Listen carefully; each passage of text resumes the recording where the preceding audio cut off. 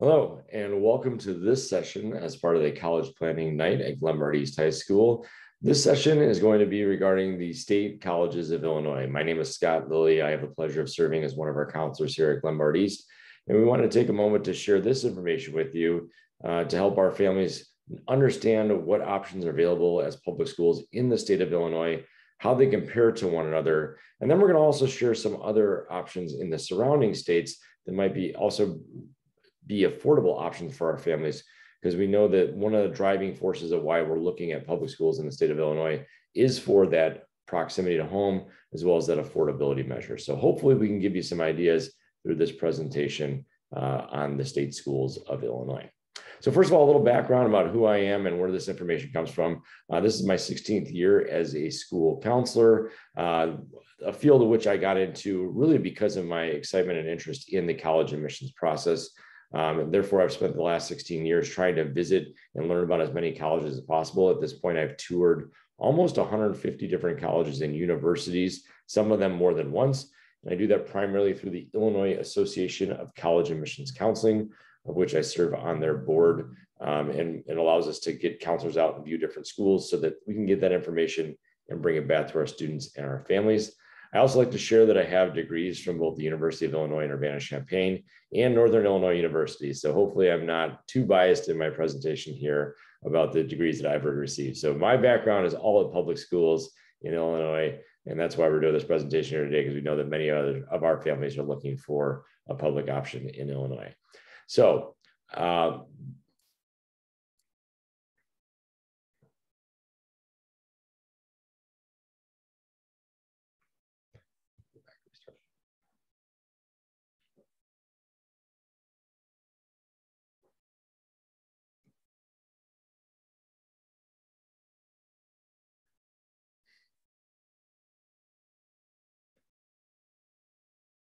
hi, everyone. Thanks for joining us for this presentation as part of the College Planning Night series for our parents and students.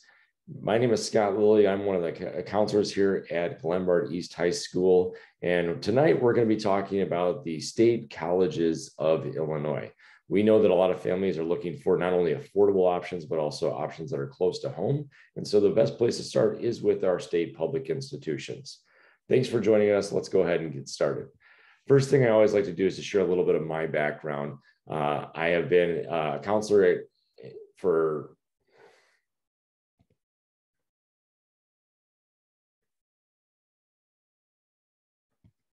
First thing I always like to do is share a little bit of my background. I've been a counselor for 16 years now. I got into the field specifically to help students with that college application process. So I've been very passionate about this from the very beginnings of my career.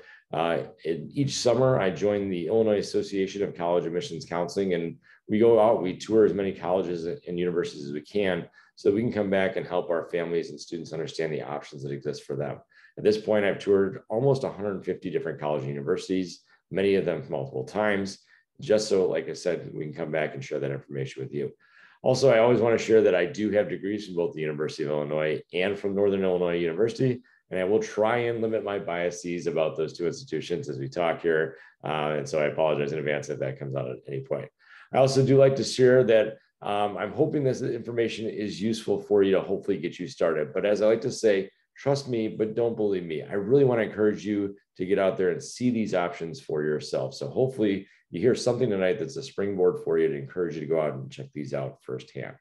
So let's take a look at the schools that we're talking about.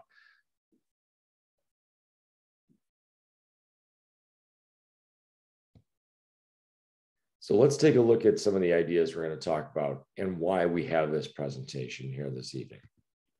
First off, this is data from the past 5 years of where our students at Glenbard East have selected to apply. As you can see in the top 20 schools,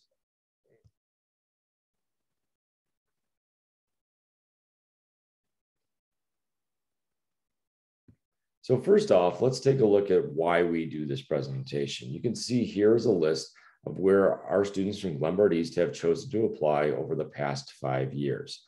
On the screen there is the top 20 destinations students have applied to, and 4 of the top 5 are state public universities in Illinois.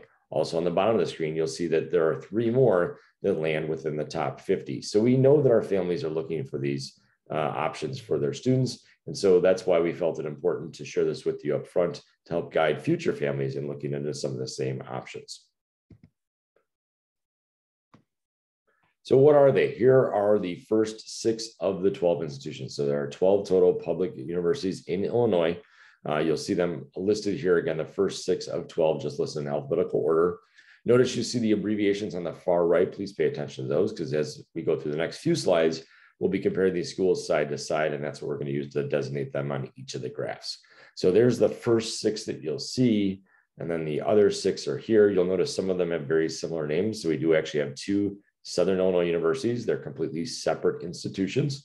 One is located in Carbondale and one in Edwardsville. And then 3 completely separate institutions of the University of Illinois, one in Chicago, Springfield, and then also Urbana-Champaign. I also like to point out on the bottom of the screen, because this can often be confusing, you'll notice that all of our state universities have the name Illinois in them, and many of them have directions in them as well. Just because a school has the word Illinois or direction in it does not make it a public university. So most commonly, we see those schools on the bottom, they're often being lumped into this group, that they're not actually public schools. So Northwestern, North Central College, Illinois College, and the University of Chicago, they all sound like they would be public schools in Illinois, but they are actually not. They are private schools. Here's a picture of the state of Illinois, so you can kind of get an idea of geographically where they are all located. As you can see, there's a high concentration of schools in the northeastern portion of the state, which makes sense because that's where we have the highest concentration of people. So the state has done a good job of trying to get schools out there so that everybody in the state can get access to them locally. And at Glenbard East, you can see I put us up there too, so you can see what are the closest schools in proximity. You'd be looking at Northern Illinois University, just a little bit west of us, or going into the city from one of those 4 options. But this kind of gives you an idea of where these different schools are located across the state.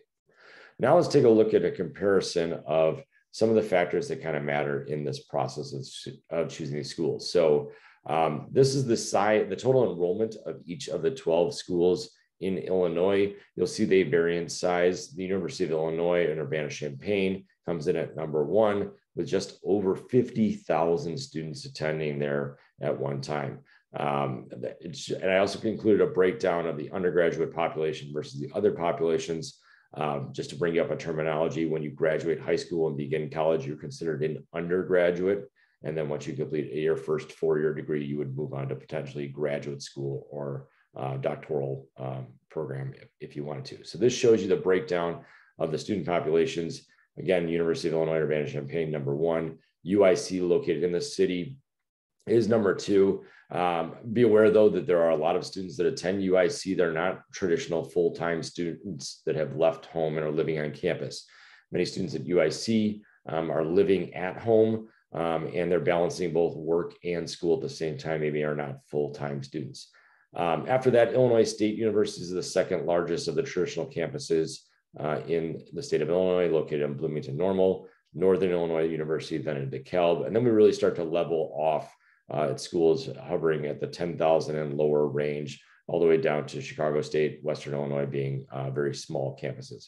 Western Illinois University, you might see a list as having about 7,000 students enrolled. However, those students are spread over multiple campuses in multiple areas of the state.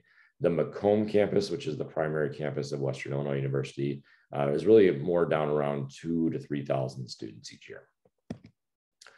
So what's the difference of these different schools? Well, we usually start with the average GPA and what it takes to get in. You can see here's kind of a breakdown. Notice that this is on a 4.0 GPA scale. Currently, Glenbard uses a 5.0 GPA scale. So if you're looking at where you land on this chart, actually all you have to do, you don't have to do complicated math, you just simply need to subtract 1 point. So look at what your current cumulative GPA is, subtract 1 point, and now you'll be on the 4.0 scale. So you can see that the highest average GPA is at the University of Illinois in Urbana-Champaign. I will caution you, though, there's great variability at that school. The University of Illinois at Urbana-Champaign is comprised of a number of colleges, such as the College of Education, the College of Fine and Applied Arts, and so on. They all have different GPA requirements. This is an average for the whole university. So you may hear of students having maybe even a lower number than this, being admitted. That might depend on what major they applied to, or you might hear of a student who has a much higher GPA that didn't get admitted, and that might be because they applied to one of the more challenging majors such as computer science, business, or engineering. So again, University of Illinois and Urbana-Champaign being the highest GPA. You're looking at Illinois State University being above a 3.5, and then everything else about a 3.5 or lower is going to be within the average range there, with Governor State University and Northeastern Illinois University being the lowest. Southern Illinois University, Edwardsville, did not report theirs in the field in which I pulled this information from. So just roughly speaking, we're looking at somewhere in the 3.0 to 3.5 range is a good GPA for you if you're looking at your public school options. In addition, here are the SAT scores. Again, many of the schools have not reported this. If you're following the latest trends right now, a lot of schools have gone to a test optional policy in order to manage the COVID pandemic, where students were not able to gain access to an SAT, and therefore they've withheld the average scores that they put out there just because it really is deceptive to kind of share that information. But again, this allows us to compare some of these schools side to side. University of Illinois, again, you're seeing just under 1,400 there. But I want to remind you that it's variable based on what major you apply to. Some majors require much higher than others. After that, you see UIC and Illinois State University being the next highest for SATs. And then again, all the other schools, you come in around that 1,000 mark or lower in terms of admissibility there. So gives you kind of a general idea what they're looking for. And the ones that are not reported here, again, they didn't provide at the time, but I would tell you the average SAT admit score is a little bit lower than the ones you see on the screen. Excuse me. Okay, the next thing we want to compare, which is really what brings a lot of people to look to the state colleges in Illinois, is how much does it cost to go to each of these different schools? And again, you'll see the two I think you probably expected to come in first are going to come in first here as well. The University of Illinois at Urbana-Champaign is going to be your most expensive option, largely because it carries with it a big name. It's a national institution, so students from around the country will try to come to Illinois to go to that particular school. Therefore, they can have a little bit higher price. UIC, also a national institution as well, but also pulling a lot from Chicagoland. Plus, you have the expense of Chicago is what you see in the UIC graph. So when you're looking at those two schools, you're looking at a cost, again, a starting cost at about $37,000 a year. Again, that's the sticker price. That's before any kind of financial aid or any kind of scholarship stuff would kick in, but that is their initial price. Compared to what you see from the rest of the state, most of them are coming in the range between $20,000 to $25,000 a year. And so if you're looking for what your estimate is there, that kind of gives you an idea that you're paying a little bit more, but really that's kind of an average for in the state of Illinois. So keep this in mind as we look to some of the other things at the end of this presentation, that in the state of Illinois, if you're looking at our public schools, you're looking at somewhere in the range of $20,000 to $25,000 most likely for total cost of attendance.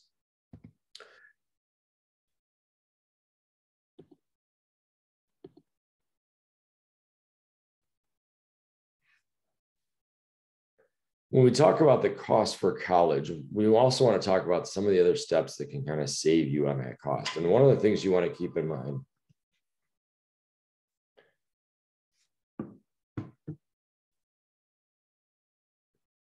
when we talk about the cost of college, we want to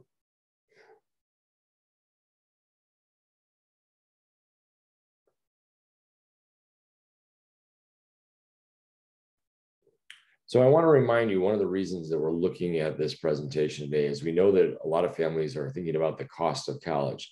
And I want to remind you about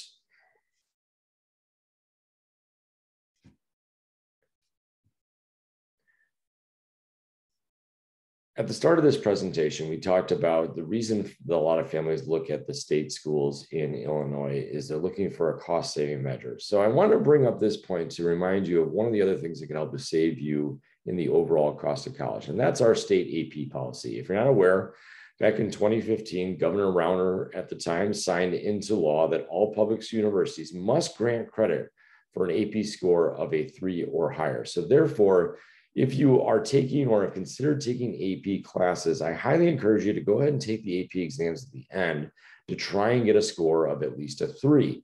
That's going to be guaranteed to be accepted at a public university. So again, if you're looking at the costing measure, you're looking to our public schools in Illinois, AP courses are guaranteed to get you, or I'm sorry, AP scores of 3 or higher are guaranteed to get you credit at those institutions.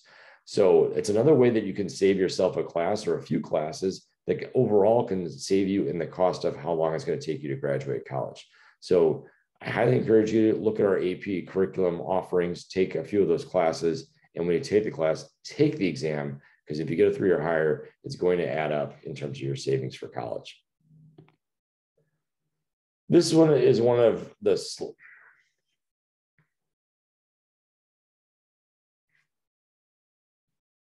okay, so maybe some of the information I've shared with you already in this presentation has not really sparked you. It's some things that you weren't really interested in.